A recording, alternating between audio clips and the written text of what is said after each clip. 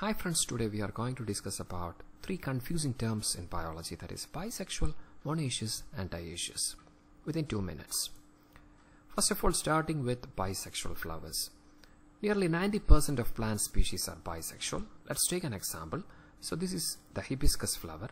In a bisexual flower, the male and the female reproductive structures can be seen in the same flower. That is why it is called as bi or two sexual, having two sexes in the same flower. So this is a male part that is comprising of anther, a filament that is called as stamen, and this is a female part that consists of stigma, style and ovary, which is called as carpel. So a flower with all the words sepal, petal and tritium and gynoecium, or stamen and carpel, are called as perfect flowers. 90% of plant species are having perfect flowers or bisexual flowers. In the case of animals, hermaphrodites are seen in the case of earthworms, where both sexes are present on the same organism. Now the second term, monoecious, often refers to monoecious plant, where both male and female flowers are present on the same plant but not on the same flower. The flowers are imperfect.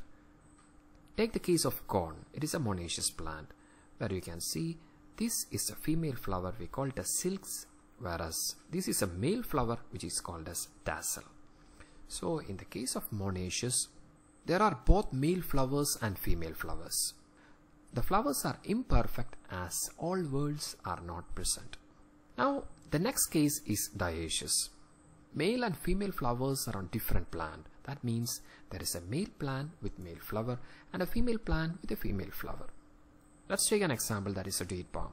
So this is a male spathe or male flower that is in the male plant, and this is the female flowers that is in the female plant. So this is called as dioecious. Male and female reproductive structures are formed on separate plant.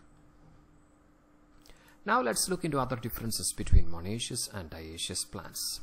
In the case of monoecious plants, the rule is self-pollination. It's capable of both self-pollination and cross-pollination. So this is cucurbits, this is a male flower and this is female flower that is seen on the same plant. So all plants are capable of seed production. As there is self-pollination, genetic variation is very low and there is increased homozygosity. But reproductive isolation has no effect, as self-pollination is very common. Examples include corn, cucurbits, etc. The second case is a dioecious plant. In the case of dioecious plant, we have taken the example of date palm. There is a male plant, there is a female plant with female flowers. In the case of dioecious plants, the rule is cross-pollination. Cross-pollination is the only possibility. Therefore, seeds are produced only on the female plant.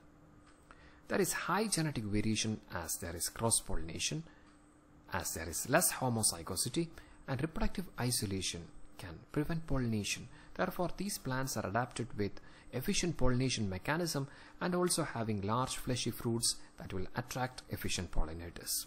Examples include date palm, papaya, etc.